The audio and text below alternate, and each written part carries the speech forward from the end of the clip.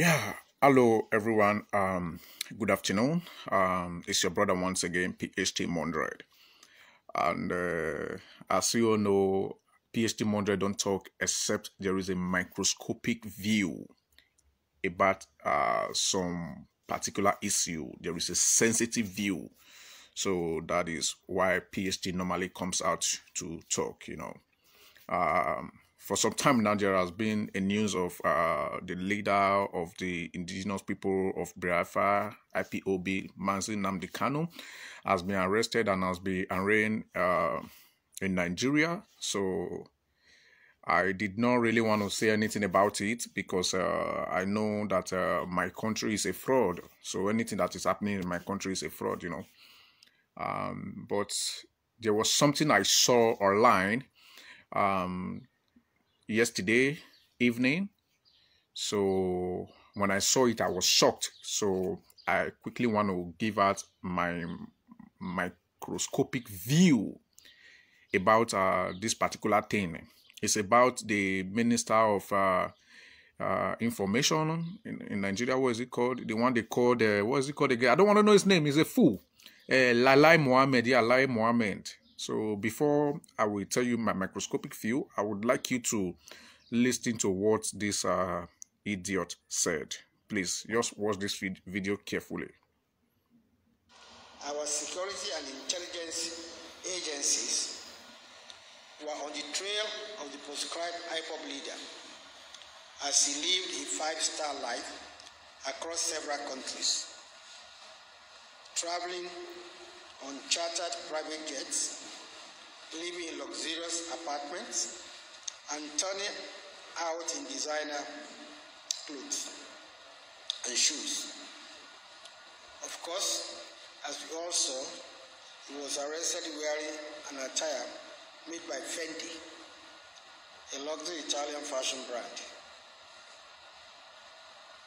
We can tell you that the forensic investigation carried out so far has revealed. That is the part I want you guys to focus on. He said that Nnamdi Kanu was living a five-star life.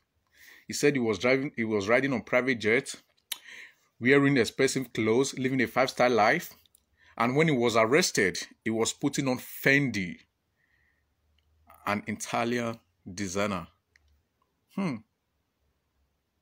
This is a thought for thought. A very big thought for thought.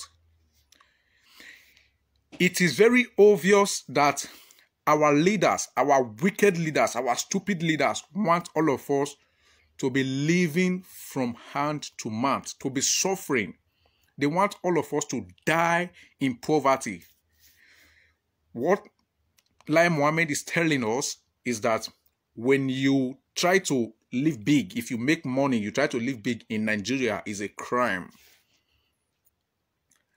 When I listen to this news, I ask myself this rhetorical question. Has there been any occasion where some IPOB group comes out that Nnamdi Kanu has embezzled their money? No. I have never seen such news. I have been following up this news for a very long time. I have never seen such news that any IPOB leader come out to say that Nnamdi Kanu embezzled their money. If he is living a luxurious life, that automatically means he's using his own personal money. Unlike you guys are leaders that are using our hard-earned money to enrich your pocket, the pocket of your children and the one of your unborn children. Nigeria leaders, are you guys serious right now? What are you telling me?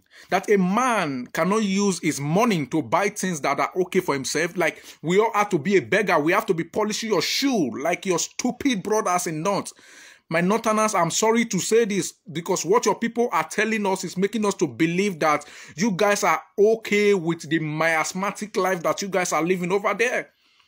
They have programmed you guys to be like this, to be a shoe polisher, to be a gatekeeper, to be what was it called? To be a fruit seller that cannot take his or her bath for 2 weeks, to be selling tea with kettle. That's those things, suya, those things that you guys do. to be wearing one shirt in a hair without having a problem, why their children are living extravagant life with our money? Why is it that Nigerians, we don't think? Look at what Nigerian leaders want, how they want us to be. They have just explained it in a minute video. They explained it, that this is how they want us to live. That why should we wear Fendi? Why should we wear Gucci? Why should we wear Mark Spencer? That is what these guys are telling us. That what we are supposed to be wearing is a failing used cloth, a third-hand used cloth that is imported from Europe. We will not buy it. We will buy one in a hair and wear it. That is how they expect us to live. Oh my God. Where did I get it wrong? Why? How did I even evolve to be a Nigerian person? I'm ashamed. You are telling a man that is living in civilized country not to buy things? If buying expensive things is a crime, that is to say all of us, we are going to be a criminal in Nigeria. What are you guys, what are you saying? I was heartbroken when I saw this video. That Nnamdi Kanu was arrested, he was not arrested, it's not my problem. But I equally know that definitely he will get his justice. Yeah, this is true, because whatsoever Nnamdi Kanu is saying is the truth. Even if you guys think that he's seeking IPOB in a wrong way, it's not my fucking concern, because when peaceful negotiation fails, violence negotiation became inevitable. What are you telling me? You want him to be peaceful with his negotiation when he knows that if he's peaceful, there is no way you guys will give him to him? We are suffering, we are dying. From the resources we have, we know the kind of things we are supposed to be enjoying. Normal human necessity, we don't have them. So what are you telling me? You expect him to be saying, oh, please give us IPOB. That time has passed. The time to choose has passed. This is the time of accepting. So the man is accepting his fate. The time they want to choose, you guys did not allow them to choose. So that is why he's accepting right now. He's doing everything that is humanity possible to get what he wants. So that is why I don't want to talk anything about he's been arrested or not. But my pain is the fact that you guys are telling us that we should be living a tattered life. We should be drinking gari and granite, and we have to beg it from you before we eat it. God will punish all of una. Una generation will never end well. Our leaders that are living above $1 million per day is having a man that put on Fendi. What a failed nation. So, because I'm a Nigerian, I should be a fool. I should be living like a fool, like a madman, like a rag. That is what you guys are telling me. That if you are in Nigeria, you have to be living like you are nothing. Like you don't have to be anything. Anywhere you go in the world, everybody have to know that you are in Nigeria because of your tatterdness. This is sardonic and megalomaniacal. What are you telling me? I was heartbroken when I saw that video. I was very, very heartbroken. This is what no wonder in North, you hardly see a person in North that is neat. They cannot even take their bath because they don't have to look good. That is how they have programmed them to be. I am a Southerner. I'm from the South. You cannot expect me to live like you. Go and die. That is your problem. I cannot be living like you. I work for my money. I use my money the way I want it. So it's not your fucking problem how I use my money, what I buy, the designer I buy, the one I don't buy. It's not your fucking problem, because as a matter of fact, some of the cars that you are using will be enough to stand the life of more than 200 Nigerian. Then you are saying that a man was putting on Fendi, expensive shoe, private. Lai Mohammed, how do you travel? Do you travel on public jet? One day that plane will crash in your head.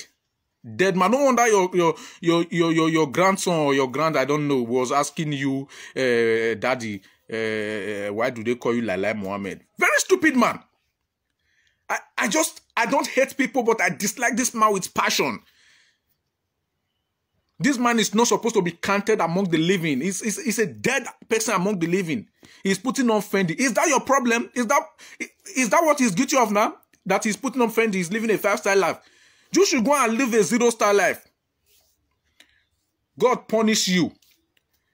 The money you paid for your security alone, is enough to stand the life of 100 Nigerians. The money you pay your security in a month. You are here telling us that he put on Fendi. He's living a 5-star life. 5-star kill you there. Stupid man. How do your children live? Do your children live from hand to mouth? No wonder we are suffering. Look at it everywhere in Nigeria. We are suffering. No good road, no electricity, no good education, no good medical facility, no good water. Just name it. Common necessity of life, we don't have it. And you are saying that he's living a 5-star. How do you expect him to live abroad? You want him to be living like your Majiri brothers in North abroad, right? So as the white people, we have more chance to call us monkeys. Stupid people everywhere. Nonsense people everywhere. You guys have to destroy and divide that country. Let everybody go. Other than doing this, your divide and rule politics. Shege, nonsense people. I forbid being in Nigeria. I regret being in Nigeria. In short, from now on, I'm going to tell anybody that call me in Nigeria that said I'm from Nigeria. In short, that person, I will sue that person to court. I know what I'm saying. Nonsense people. I'm sorry, my people, that I'm a bit violent tonight because I'm very angry when I saw somebody saying that you shouldn't put on what you want.